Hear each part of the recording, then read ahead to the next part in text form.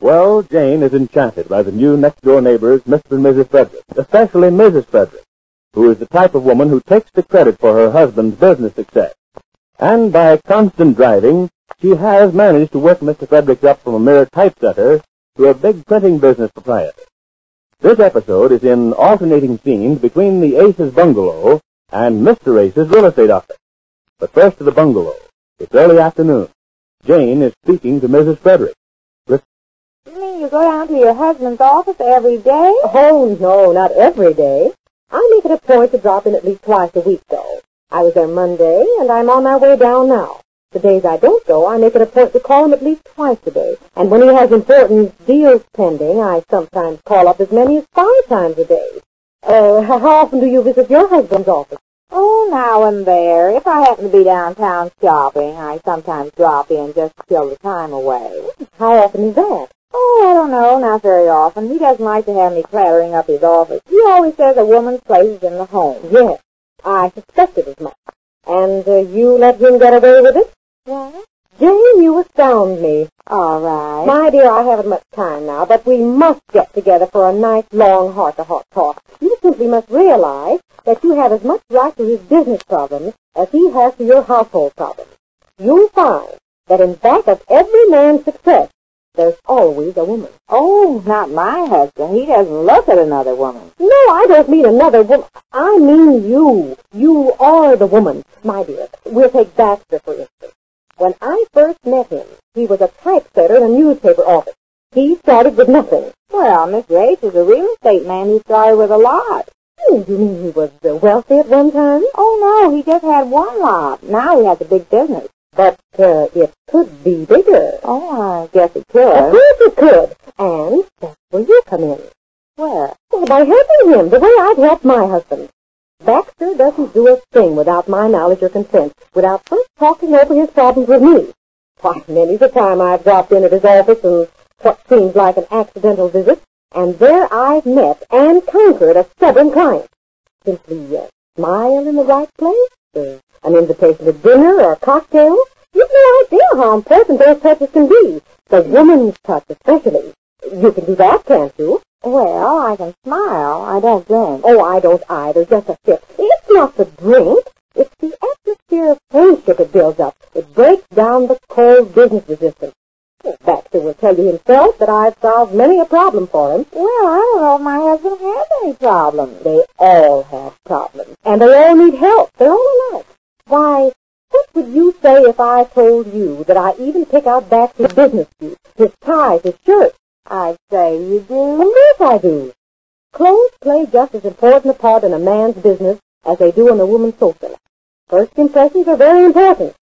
Baxter never looks his best in brown. I see to it that he doesn't wear tan suits, tan shoes, at least not to his office. Well, my husband only wears blue suits in the winter and gray suits in the summer, and vice versa. I never thought very much about his clothes. Well, you can see how important it is, can't you? Well, yes, the way you tell it. Of course it's important. Oh, I've got hours of talk for you, I can see that. But I really must be running now. Well, goodbye, my dear. Think over what I told you, won't you? Yes, I will. It's very interesting the way you tell it. Oh, there's Roy with the car now. Goodbye, Jane. Goodbye, Ethel. Have a nice time.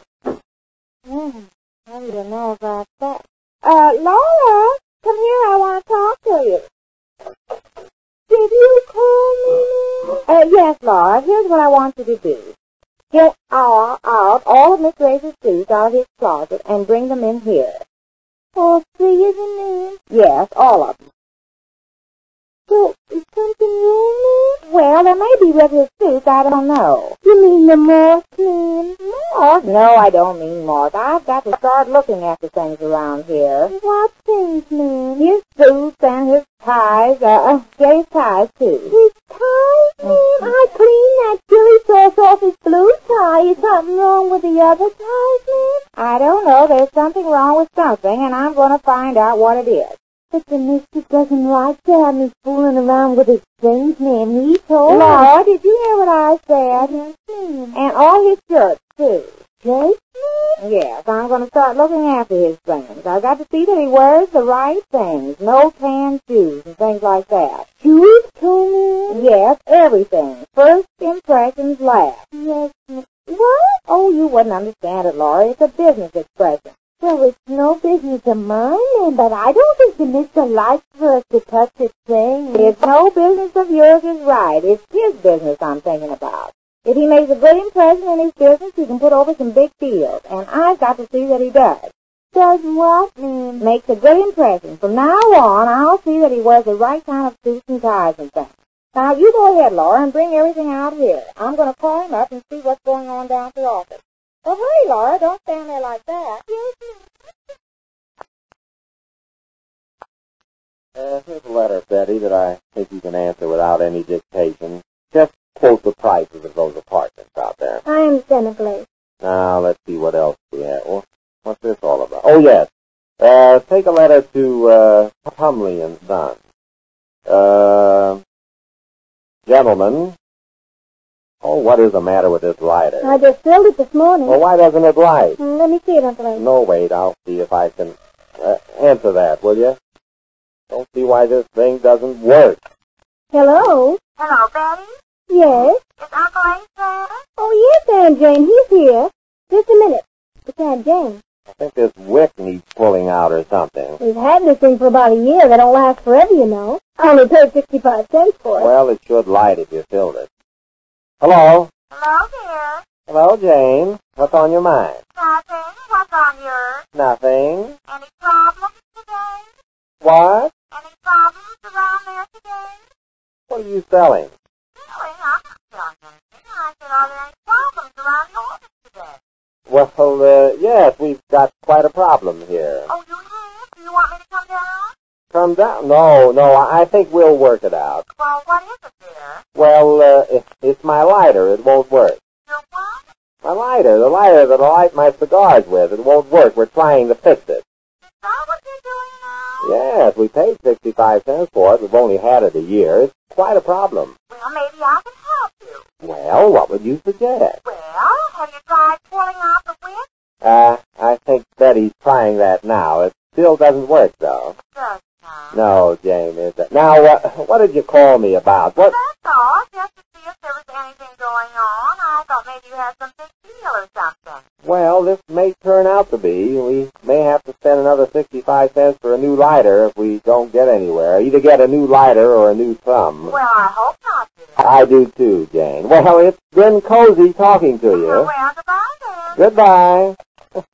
What was all that about? How about it, Betty? I think it's worn out. We'll have to get a new one. Oh, all right, let it go. Don't bother with it now. Now, where were we? Humley and Sons, gentlemen. Oh, yes. Thanks for your early reply on that garage deal, and I shall have the estimates for you by the first of the week. Trusting we can reach a deal agreeable to both sides, I remain sincerely yours. I think that about finishes the mail for today, Betty. Hello? Hello, Betty. Let me talk to your uncle again. Yes, Aunt Jane. Just a minute. Again? What is this? Hello? How about matches, dear? How about what? Matches. Why can't you use matches to light your cigars with? Is that what you called me up about? Yes, I just thought of it after I hung up. Why do you have to spend 65 cents for a new lighter? Matches don't cost anything. Yes, that's quite a solution there, Jane. Yeah. See, your problem is over. Yes, that's great work, Jane. You're welcome, and anything you have that comes up like that, you let me know, dear. I can help you with your problems all the time. Did anybody come in for a big deal or something? For a big, no, not since you called a minute ago. Well, if they do, and you need my help, well, just let me know. I'll talk it over with you. Very touching to have a woman to talk to about it. What did you say? I say it's touching to have a woman to help you, especially your wife. Isn't this awful? Well, Jane, it's been nice hearing from you. Don't call me again sometime. I will. Oh, I just minute, dear. Yes? These shoes that you're wearing. Did you say shoes? Yes, what shoes you got on now? Oh, Jane, are you going to make me take my feet out from under my desk just to answer that question? Oh, can't you answer a simple question? Oh, all right. I'm wearing my shoes with the rundown heels. What color are they? Tan. I thought so. What are you talking about? I've just been going over all your clothes here. Something's got to be done. Over my... Now, Jane, you stay out of there. I've got everything arranged just where I can lay my hands on whatever I want. There's nothing here you want. I never saw such suits and those ties. Hi, have you... What are you doing? Well, Saturday afternoon, we're going shopping. Who? You and I. I'll pick out a nice one for you and tie. You'll pick... Look, Jane, I haven't the time right now to argue with you. Will you just let everything stay as it is until I get home tonight? No, Laura and I are busy cleaning out your closet, and we're And going Laura and you? Yes, we are. Oh, Jane, why don't you stop? Haven't you got anything else to... Look, go next door and visit with Mrs. Frederick. You said you liked her so much. Well, she's gone. She's gone downtown to her husband's office. Now, remember, it's a date, Saturday afternoon, and I won't take this for an answer. Well, I've always bought my own clothes. Yes, and look at it. I'll see if you get the right thing. Now. Listen, Jane, I can stand on my own feet. Well, do they have to be wearing those awful pants, too? Oh, I'll talk it over with you later. What a life. Yes, it's a short life, but a married one. Yeah, you said it, a married one. Isn't that Well, awful? Jane's an apt pupil, and it looks as if Mr. Ace's life is going to become quite complicated. We learn more about that when